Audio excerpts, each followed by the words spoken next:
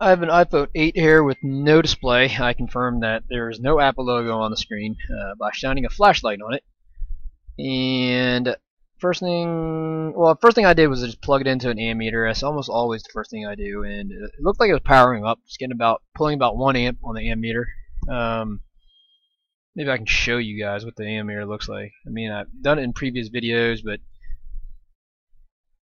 doesn't always show up.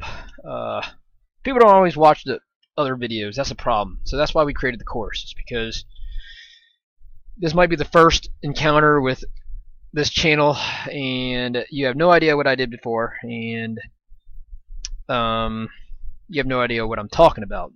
You probably don't even know what a USB ammeter is. So, and I can't show you what I do every time, otherwise it'd just be way too time consuming. So, I'll do it in this video though. This is going to be a short video. So, when I say I plug it into a USB ammeter, this is one of the USB ammeters that we use, and it's basically this is not even plugged. Is it plugged in? No, it's not plugged in.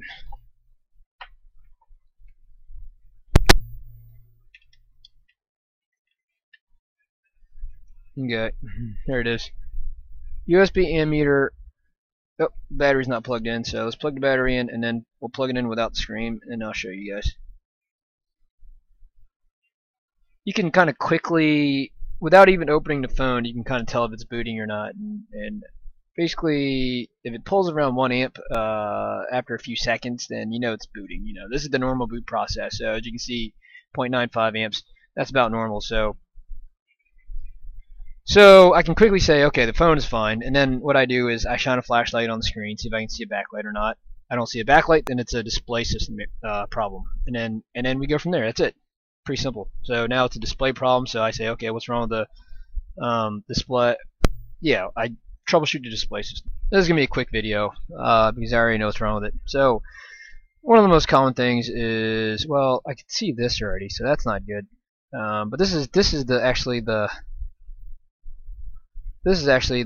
home button connector, so that really sucks right there too. Might have to replace this connector. Sucks. Would rather not have to do that, but if I have to do it, then I will. Yeah, I may have to do it. Unrelated problem. But I'm going to try to fix it real quick. And then I'll get back to the display problem, because that's another issue. Where's my little pick at? There it is. I got one pick here that I use for these little things, and I use this thing often actually. So one of the problems is breaking this thing, so I really don't want to break it, but it needs to be lifted up a little bit at least. So they smashed it a few times, looks like. This whole connector is actually smashed. It sucks. Would rather not have to deal with this issue. Alright, so maybe I can get it to work, I don't know. But I know that this cannot be smashed, and it will not work if it's smashed like this. So,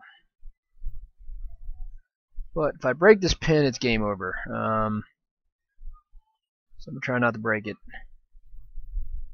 It definitely needs to be lifted up just a little bit. So let's just lift it up.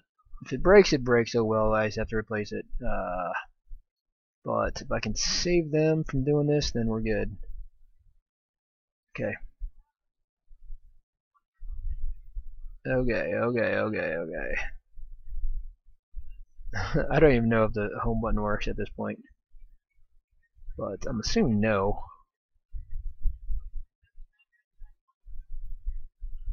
Well, this is not going too well, because it's probably going to break at some point.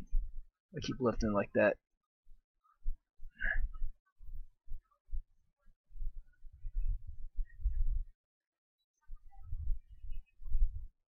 I mean, I think this one's okay, but this one, maybe.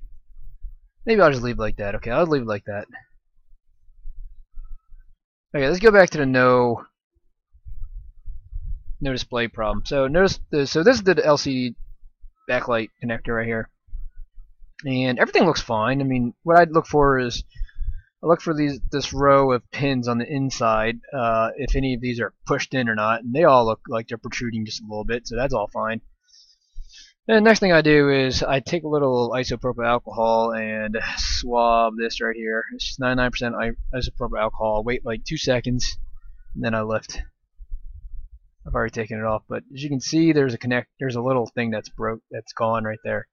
That's pried off the board, so that is that right there. So I'm gonna say 100% that is probably a display line. So I don't normally even look at the XW when I see that. I just put it back and assume that, yeah, it's most likely a display line. So let's not worry about what it does at this point. You can kind of go back and look if you want. But ZXW Tools doesn't have the lines for the iPhone 8, so we're just going to leave it be. And then we're just going to put this back. So let's just take this right here. Let's reuse this since it's good. Let's just accidentally taken off with a pry tool.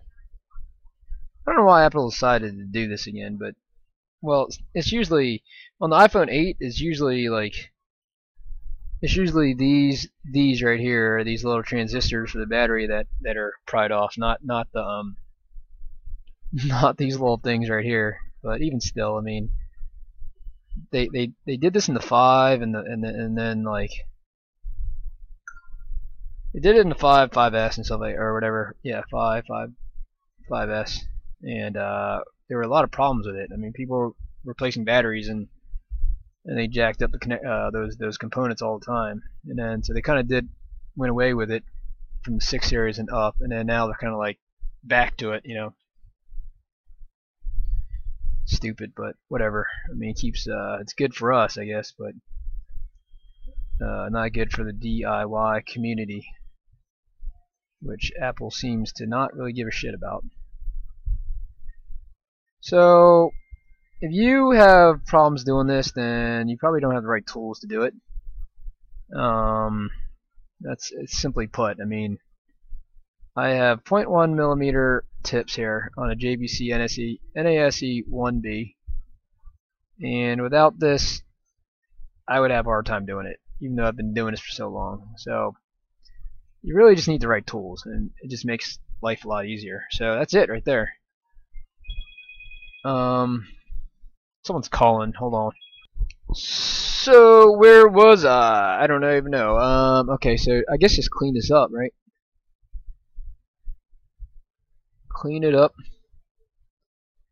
Okay, that's it.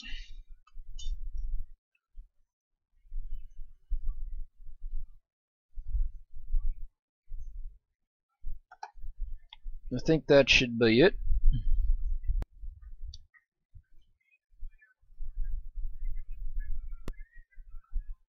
Okay, so now you can see the battery symbol. So the display is working, but the battery is discharged. So, and it doesn't look like there's a backlight issue because the battery symbol is fully bright. So I'm gonna say this one's done, and then we just move on to the next one. So iPhone 8 black screen display. If you want to learn how to do this, this is probably one of the easier jobs. I'm not gonna say easiest. Easier jobs. So if you want to learn more, buy the course. Thanks for watching. So I just wanted to say thank you for watching this channel, and I wanted to promote our online microsoldering course. We have it hosted at udemy.com, and it's at this point it's 4 hours of video instruction. The reviews are pretty good, and we talk about everything from the basics of an iPhone logic board, and then we have a section on ZXW tools. We have a little section about how to set up your hot air rework station, your micro soldering station, and how to use diode mode. The third part is the 3 most common repairs, which is no touch, no backlight, no charge. And the fourth part is all about data recovery. So If you go through our website, it's $100, and some people say that learning online is not the best way of doing things, or you can't learn microsoldering online. I beg to differ. I don't know about you guys, but I started watching YouTube videos when I first started about 3 years ago, and that's how I learned it. And not only that, but you go to a live course. Some people like live courses, but not everybody has $3,000 to spend on a live course, right? So, and then yes, you're right. You can go to YouTube and watch all these videos, um, but you're not gonna. When people make these videos, they don't go from A to Z. They usually start from somewhere in the middle because they assume that you watched something earlier on, or one of their earlier videos.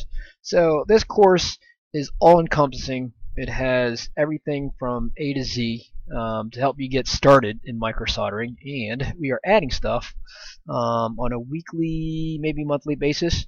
And we're just gonna keep adding to this thing. And so if you want to get started, I mean, you could also take a class, but to get your feet wet, I think this is the best thing to do right here. And I vouch for it. Thanks for watching the video. I was also going to say, in order to buy it with a discount, $50 discount, just go to microsoldering.com, click on store, and then it's going to be the first item on here. Just click on Buy at Udemy, and they'll give you the $50 off. Thanks.